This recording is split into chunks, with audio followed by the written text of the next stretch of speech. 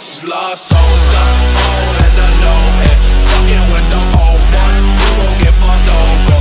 Ferraris and Rovers, these old lunchy souls, and I'm with the. What's up, everybody? Okay, everyone, so we're now on the third day of the Espinosa 1 week, and today I'm going to be talking about a tweet I got. Like, I literally went on Twitter, and I wanted to get some ideas, and this was the first tweet I saw. This was like, I didn't even start scrolling, like, it was just already right there, and the tweet was, what's beauty in your point of view? And I just felt like I needed to definitely talk on this topic, you know, because I feel like there's a lot of people with this idea that beauty is this one thing. Like, there's one way to get to beauty, that you have to look like this one person to get people to look at you and think that you're beautiful.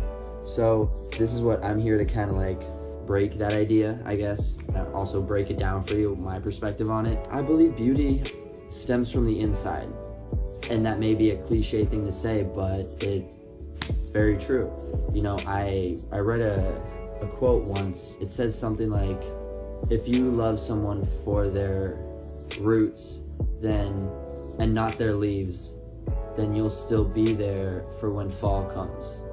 So it's basically saying, if you love someone for the inside, even when their outside isn't the best, you know, like in your mind, like how a tree is more pretty with leaves on it, and when fall comes all the leaves fall down, you're there for their roots. So we're there for the things that they do, that it wouldn't matter if they woke up and didn't have makeup on, because you love them for their personality.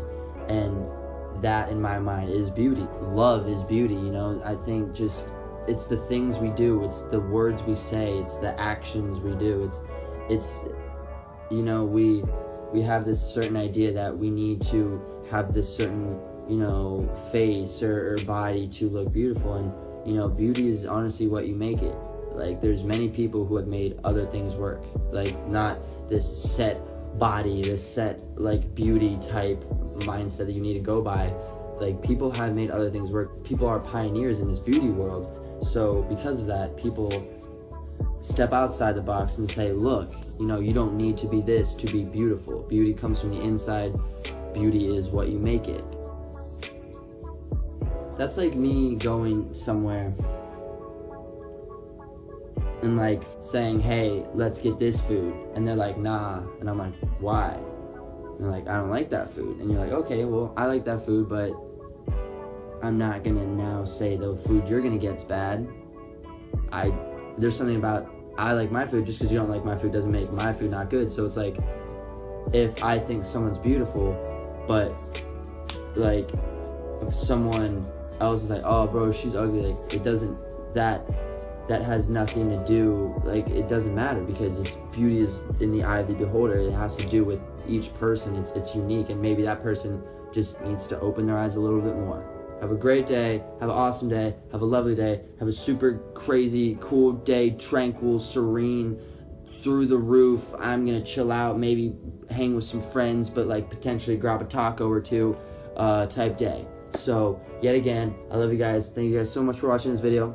I will see you tomorrow, 3 days down. Thank you guys once again for watching. My name is Matthew Espinosa. If you guys want to see any of my social medias, or you guys want to maybe tweet me, Instagram me, any of that cool stuff, that'll all be right down there, including my movie, which is now available, called Be Somebody with Paramount. That is right down there as well.